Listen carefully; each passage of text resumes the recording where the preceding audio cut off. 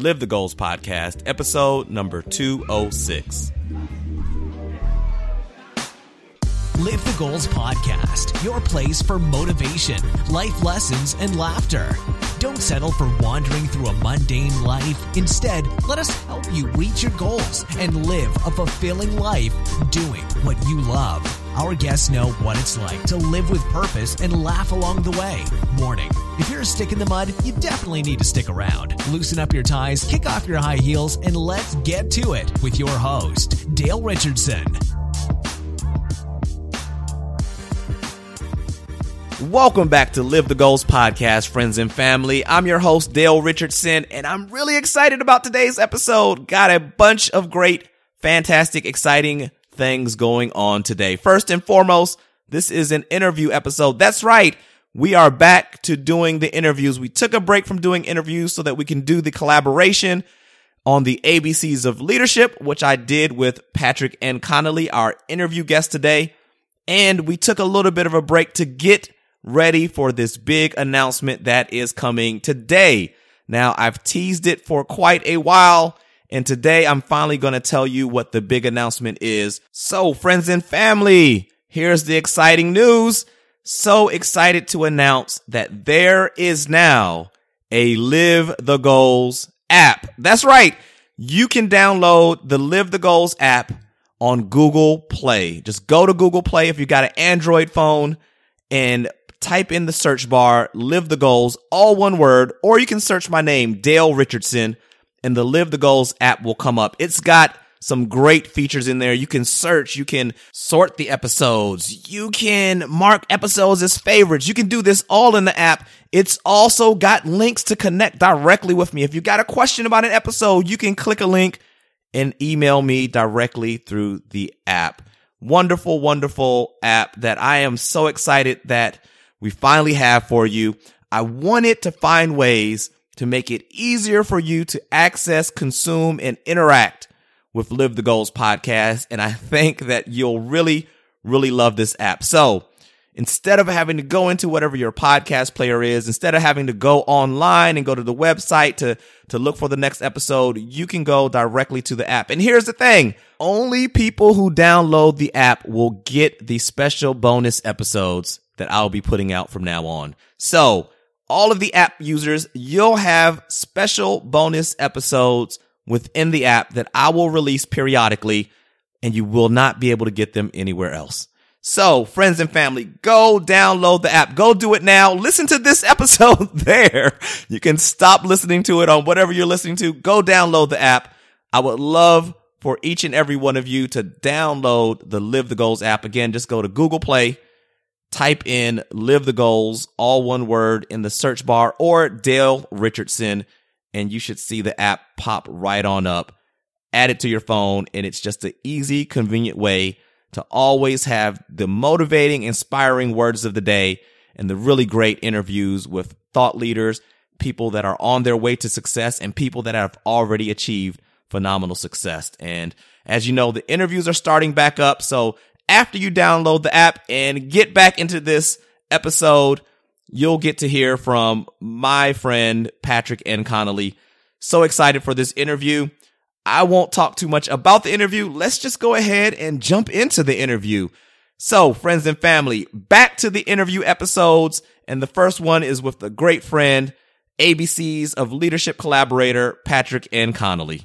Okay, friends and family, let's get started. I'm thrilled to introduce my guest today. My guest is Patrick N. Connally, and Patrick is a consultant, technologist, speaker, and problem solver. He brings people together and solves problems by figuring out abstract, complex challenges and making them simple. Patrick and I have been friends and leadership advisors for well over a decade. And you know Patrick as our collaborator on the ABCs of Leadership series that we did together that just ended a few weeks ago. Patrick, are you ready to help us set and reach goals that matter? Good morning, and I absolutely am, Bill. Good to be talking to you this morning. Man, I'm excited about this. I've given them a little bit of the formal introduction of who you are. I've known you for ages, so I'm not going to tell them all the other stuff I know. No, Patrick is an awesome person. I'd love for you, Patrick, to share, just expand on that a little bit more so they get a better sense of who you are, man.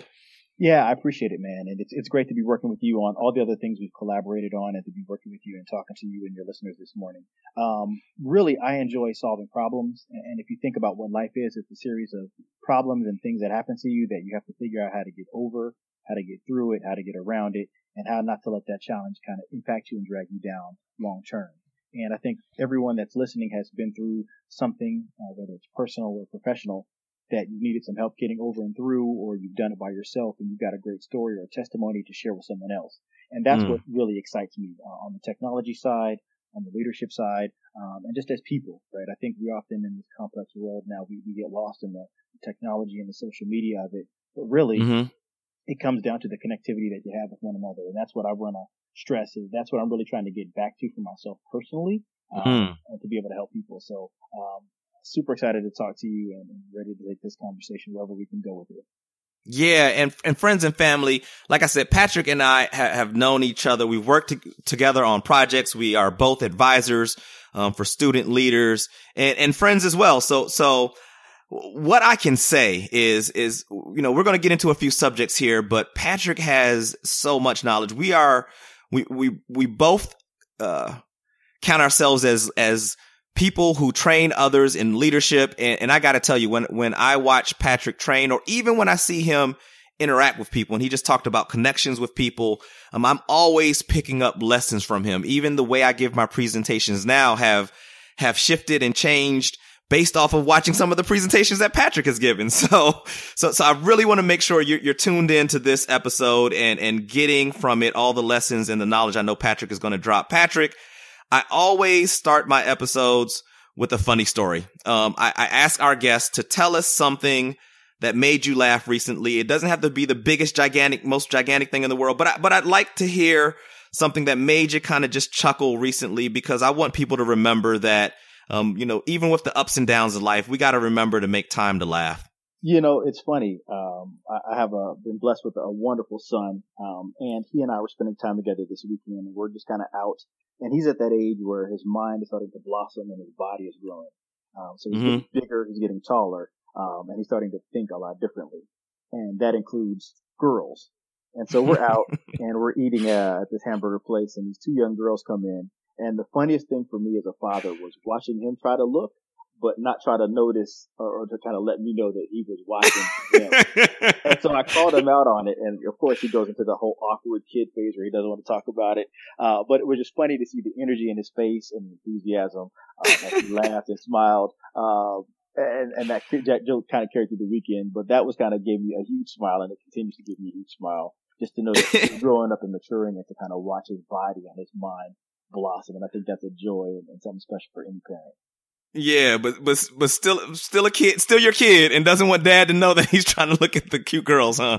Absolutely not. Oh, that's funny, man. And he's a great kid. I hung out with you and him at the last conference we were at together a few months ago, or last month. And so he is getting tall. He might be getting close to past me if he's not already. He's probably got to pass me too, and that's a scary thought for both of us. Well, Patrick, you know that I believe if you don't need a team to help you reach your goals, then your goals aren't big enough, right? And that's part of the reason that we decided to work together on the ABCs of Leadership project. The more you work with people, the better you get at it, and the more ideas you have, and the more energy you get from collaborating with people. So I'd love to ask you, because everything you just spoke on, and if you go to his website, patricknconnally.com, you'll see that he talks about working with people. And so, Patrick, what are some things that people should think about when they're looking for someone to collaborate with on a project? I think the first thing is you really have to know what your interests are, right? I think as people, that's one thing that I can honestly tell everyone I spent a lot of time trying to figure out, or wasted a lot of time not being in tune with, was knowing what my true interest and focus areas were. I think we all have God's talents and gifts that He's given to us, and we can spend a lot of energy doing things. But how many of those things are we passionate about? How many of those things actually drive us and excite us? And so I think that's the first thing you've got to do, is to figure out kind of what your true interest lies, where that interest lies, and then figure out, does that person kind of have a similar interest or an interest that complements yours? And figuring that out. I think the second thing is maybe there's something that you need to be challenged on, right? So maybe you're trying to grow yourself in a specific area or aspect, and maybe you're weak or in a certain area and someone else is stronger. And maybe you need to work with that person to kind of pick up some of those traits or pick up some values or some lessons on how to be better, to kind of stretch yourself and to grow.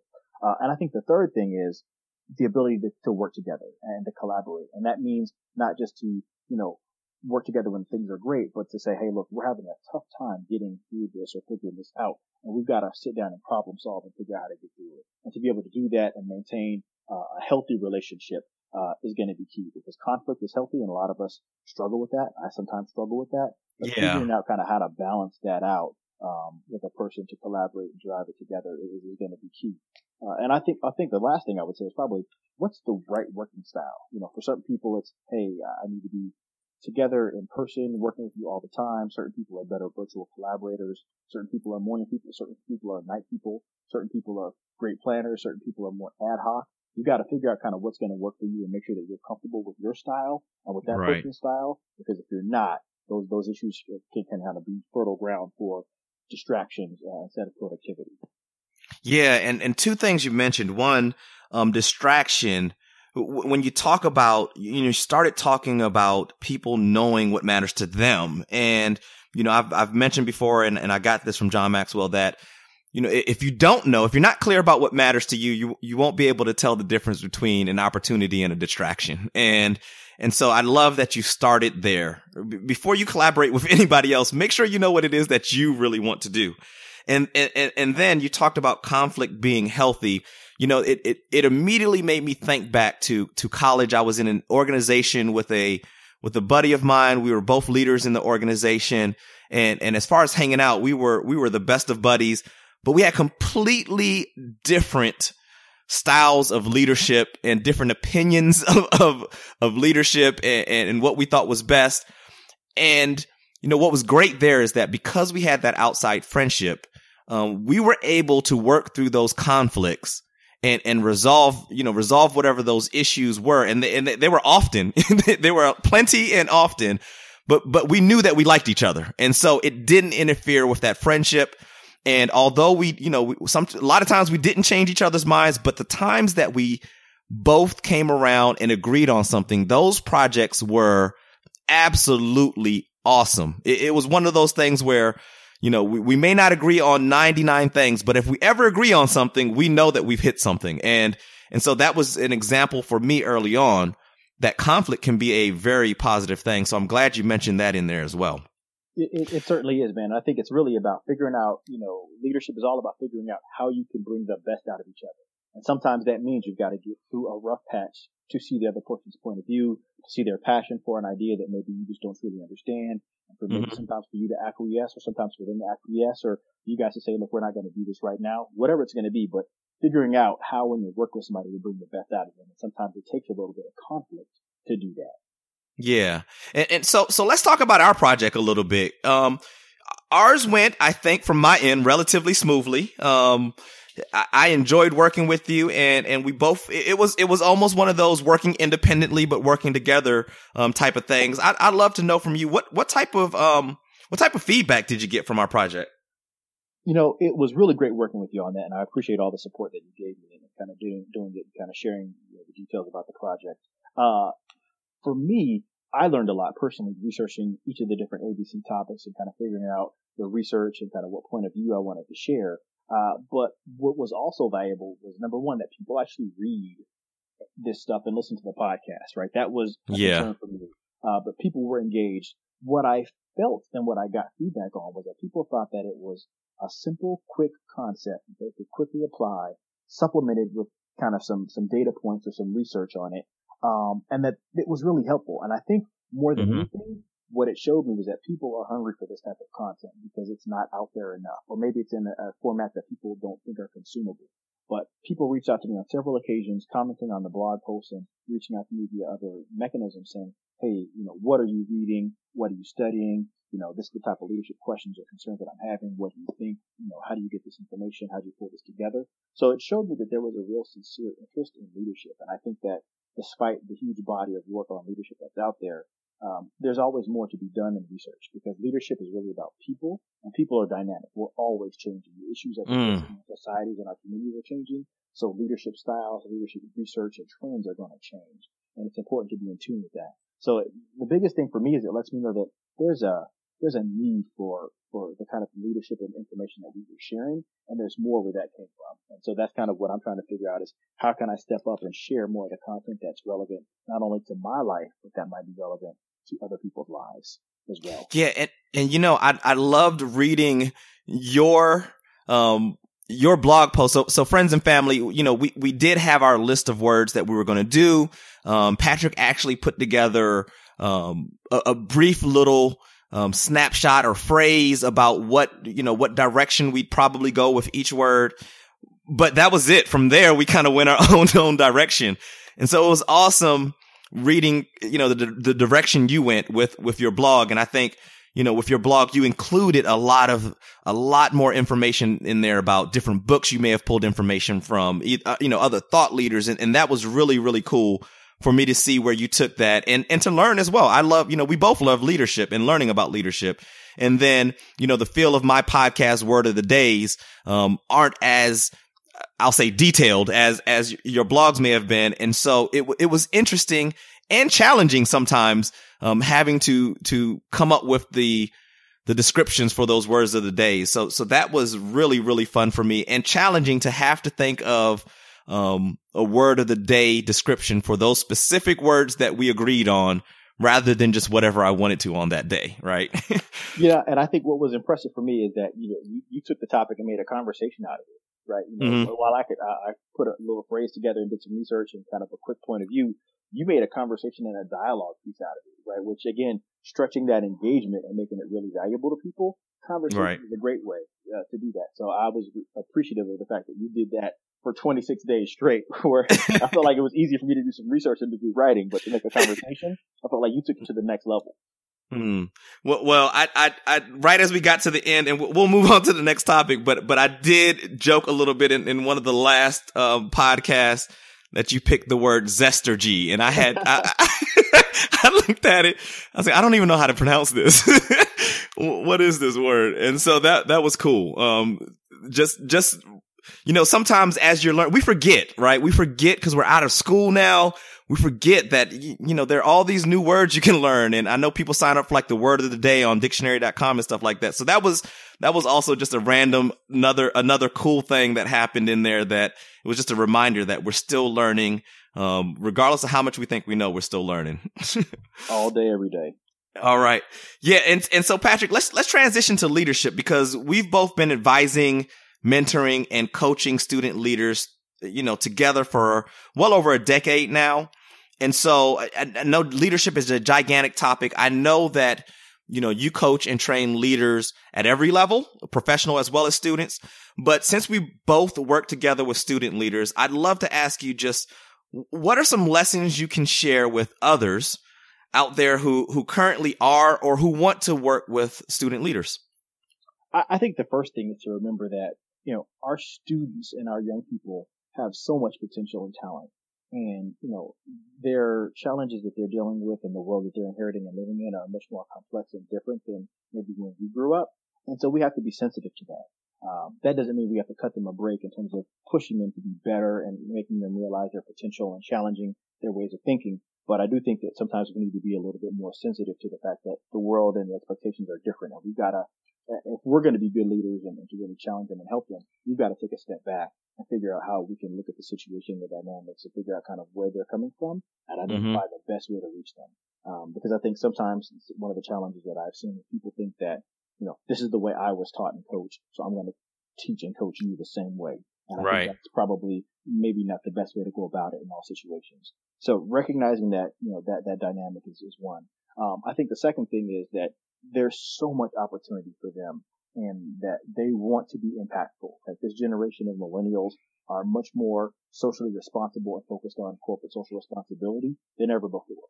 I think they want to have good lives, but I think more than anything, they want to have a great experience. They want to be part of their communities, and they want to collaborate, and they want transparency. And I think those are all things that systematically over, the last couple of years haven't taken shape as much. And I think that's where their passion really lies. So if you can use those things, those concepts as ways to kind of reach them, it's going to open up doors. And I think the second thing is we've got to think about how we communicate with them. And I think for me, that's a lot more texting, a lot more social media, and leveraging avenues that they're feeling comfortable with, which were things that I wasn't as big on personally. But I think, those are some of the kind of things that I think are really helpful to get them comfortable with accepting and hearing you.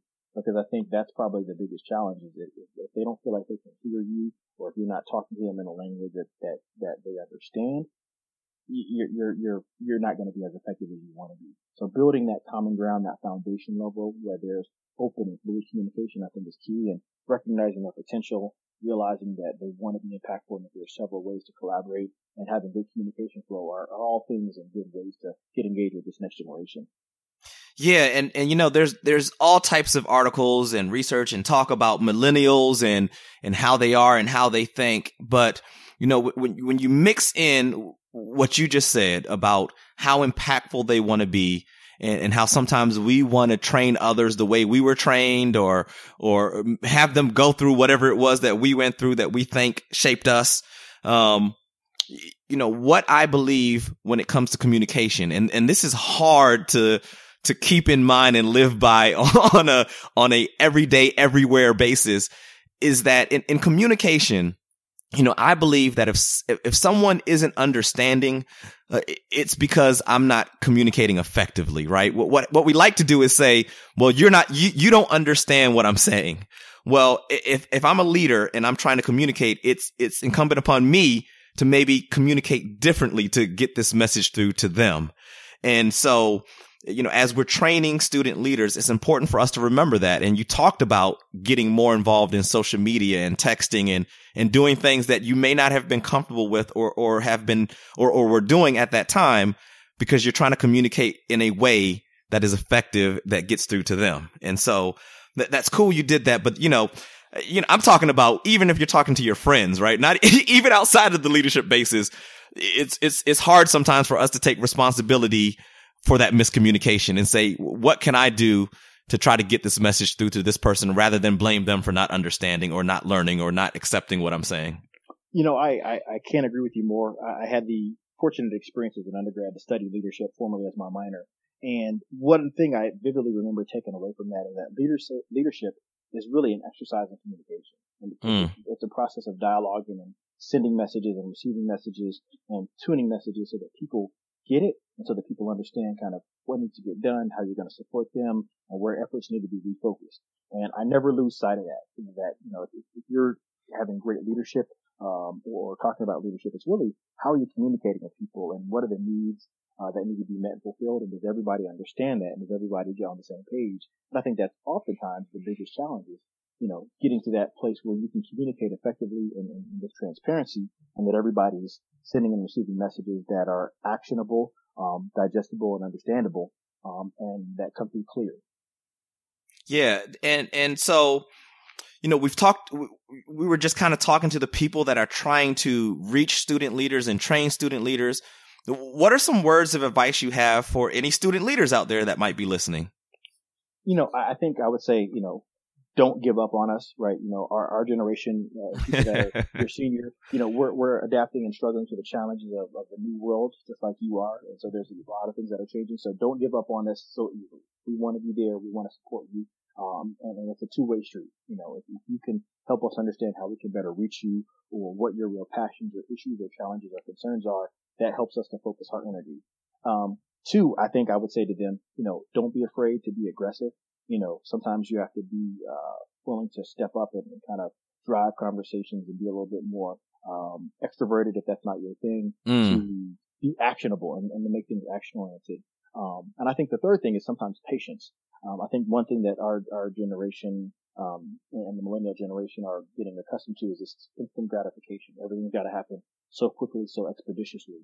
And I think the reality of the situation is sometimes the type of change and growth that we want to see take a little time, right? You can't boil the ocean, but you can start small and build pilots and other things that are kind of get you there. So, exercising patience and learning to sometimes be comfortable with the small progress that's going to hopefully grow, over time, are all good lessons that anybody at any level, at any age group, should be able to get comfortable with and that are going to be beneficial. Yeah. Be patient with this. That's a good place to start, right? We're learning and trying to adapt as well. And although we want to help, sometimes we don't help the best way because we don't have the tools yet, right? And the problem is that at times we may think we know more because we're older and we've experienced a little bit more. But in certain areas, you know more. And so in those areas, you'd have to be, you got to be patient with us as well.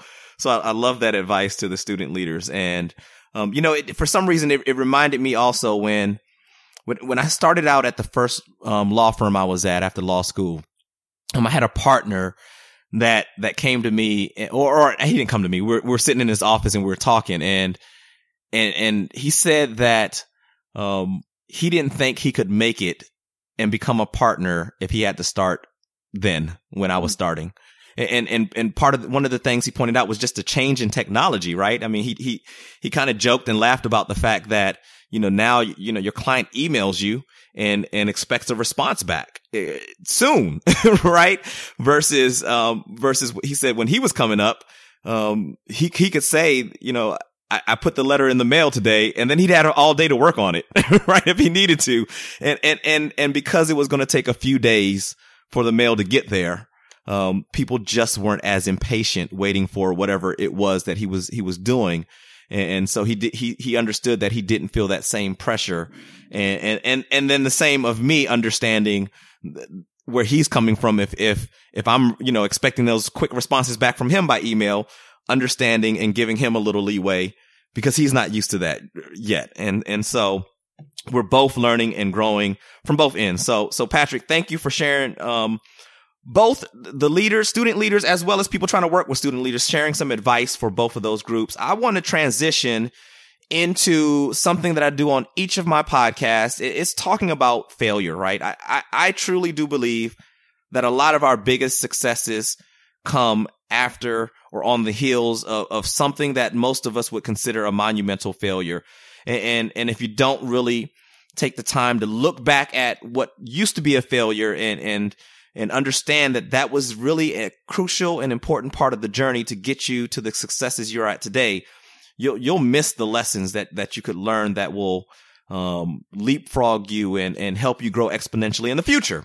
And so, Patrick, I'd love for you to share with us something that at that time you thought was, a big failure, but now looking back, you realize it's something you needed to grow or something that helped put you on the path towards success.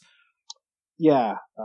First of all, man, so many failures. And, I, like many people, don't like failure. It's hard to admit that you failed. It's hard to share that publicly. But I think, one thing that I tell my son, is, you will have a much better life if you don't make the same mistake that I did. Don't waste your time and your energy making the same mistake that I made or that your grandfather made or that other people have made. Save yourself the heartache and the trouble of that experience. So for me, if I think about, failure and kind of where I failed and kind of where it's been a problem for me, I would certainly say that professionally, I certainly expected, after working, for some of the big four professional services firms, that I would be a partner by now. And that hasn't happened, right?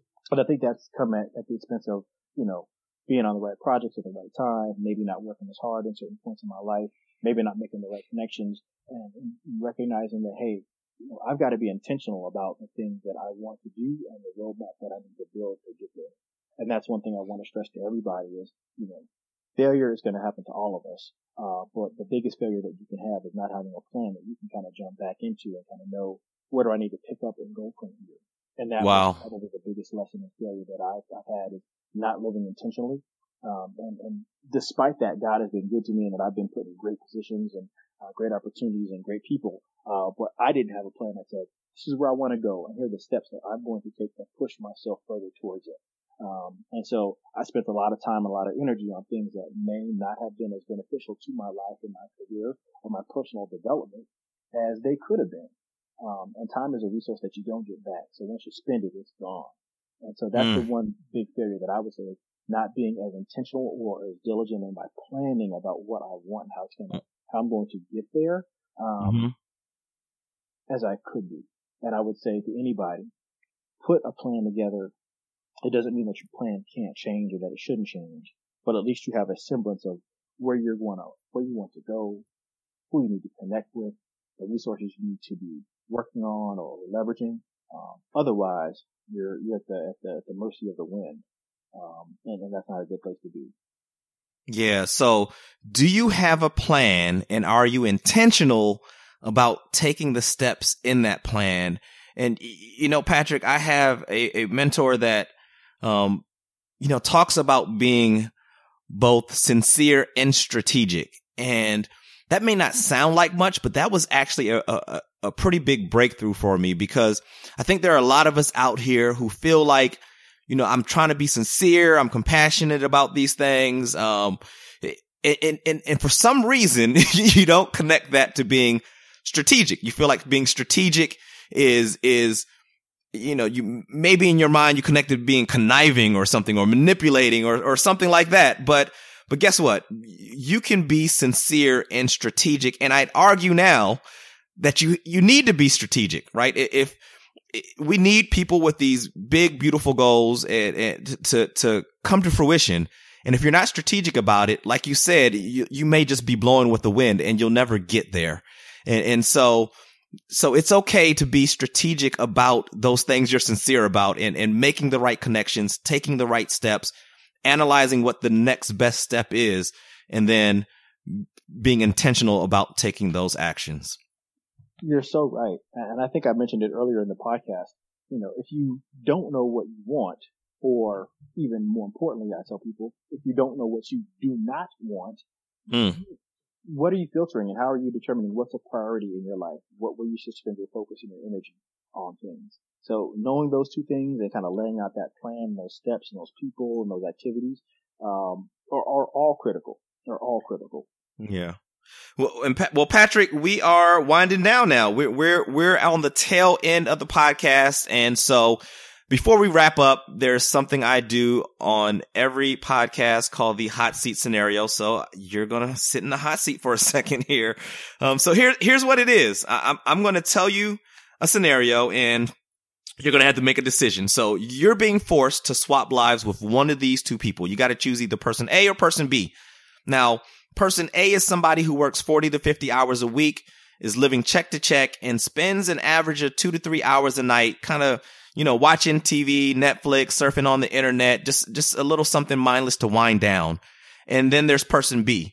Person B makes several $100,000 per year, but works crazy long hours and has almost no free time. Person B basically, goes to work, comes home, goes to sleep, does it over again. Now, neither one of these people are pursuing their passions, and they both know that, but they want to change that. So if you're going to jump into one of these lives, which one will you jump into? And what's a couple quick steps that you'll take to turn this ship around and get these people pointed in the direction of their passion? Man, that's a tough call, man. But I'm going to be honest and say, the person with more time. And that's because time is a resource that, again, like I said, it's the one resource that God's not making any more of, right? Everyone, no matter who you are or where you live, has 24 hours in a day. You get to choose how you spend it. So that person that is getting up and working for 40 or 50 hours and coming home and having that excess time they're spending watching Netflix or endlessly surfing the net or whatever that they're doing, those are extra hours that they could be using to kind of plan out their lives. And it doesn't mean you have to sacrifice all of your free time, but if you start small and say, for every day of the week, I'm going to spend 1 hour working on my plan for my life, my next steps. How do I build my brand? Figuring out what I want to do with my life, my career. Who do I need to help to get me there? And kind of networking and career conversations with people. That intentional living, that's, I think, a much more valuable thing than having the excess funds, which at a certain level, money can provide you avenues. But with our society and kind of the advent of open source and all the tools and information and resources that are now available, largely free on the internet, having more time to explore them and to properly leverage them, I think is going to be more valuable for me. And also making sure that I balance my life, having time for friends and family. I have a good friend that he and I have been through a lot of things together, and we kind of try to live by the expression, life experiences, not life possessions. At the end of the day, we can't take any of this with us, and having the good memories to live off of and making good memories to share for others, is way more important than the money or the jewelry or the clothes or whatever the material possession could be. So, time. Yeah, I love that. That needs to go on a wall in an apartment or a house. Life experiences, not life possessions. Wow. I love that. And I love giving this scenario because I get completely different answers from different people. And that's great. And that's just a reminder that there are different ways to get to where you're trying to go. And, you talked about time and maybe sacrificing some of that time, a little bit of free time to head towards your passion. And, it just made me think of the question I just asked last week to the mastermind group I'm doing. And that question was, what are you willing to sacrifice to get to your goal, right? To get to fulfill your purpose? What is it that you're willing to sacrifice? And those answers were all over the park too. And for some people, it was sacrificing that hour a day, that they're going to take away from some of their downtime to get towards that goal. So thank you for playing along, Patrick, on the hot seat scenario. And now we're wrapping up, man. So I just need two more things from you. What I'd love for you to do, first is I'm going to ask you to make sure that our friends and family can reach you. So if you got a website you want them to go to or any social media, I'd love for you to share that with the friends and family listening so they can reach out to you.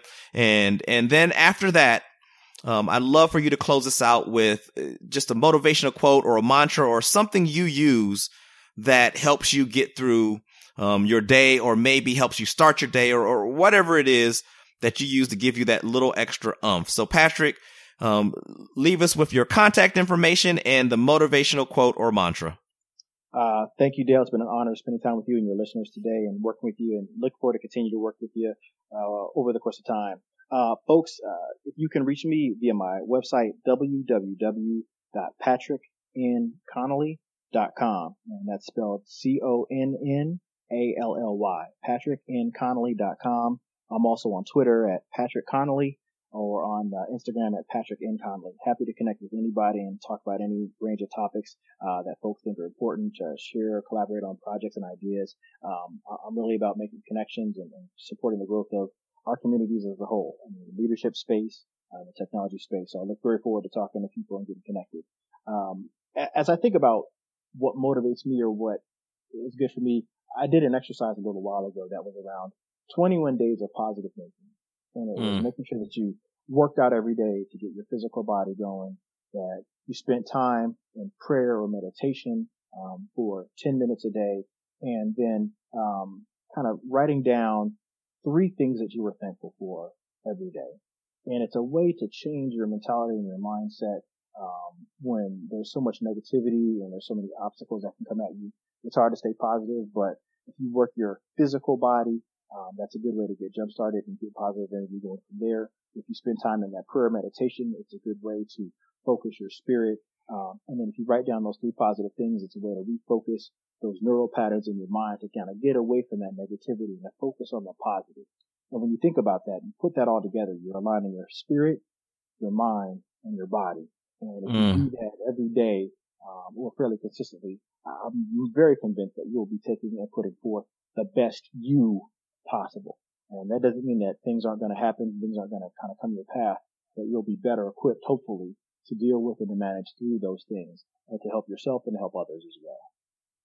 Thank you, Patrick. This has been fun. I love doing the podcast, but I love even more than that, being able to do it with good friends. And so this was fun for me. I enjoyed it. I've been looking forward to doing this. We knew it was coming for a while and just had to kind of schedule in a date. So Patrick, thank you for being so generous with your time and your information and letting us learn and laugh with you. Look forward to working with you, continuing to work with you. We still got quite a bit to work on with some of the organizations we're in together. And so friends and family, you already know that you can find links to his website as well as other information that we discussed here on the show notes page. So just go to LiveTheGoals.com and you can enter Patrick in the search bar and his show notes will pop right on up. So until next time, friends and family, remember to set goals that matter and live the goals you set. Friends and family, are you ready to make your goals a reality? Do you want to learn with like-minded people who are ready to take action and improve their situations just like you? Well, I've learned that no one accomplishes their goals alone. See, the better your team, the better those around you, the more likely you'll reach your goals and reach them faster. And the secret to a great team is a great leader. Well, friends and family, this is your chance to sign up for my next free mastermind class on the 21 irrefutable laws of leadership. You'll learn how to be a better leader at home, at work, and in anything you do. Just go to livethegoals.com/free class for more information and to register for free. Well, that's all for today, friends and family. So until next time, remember to set and reach goals that matter.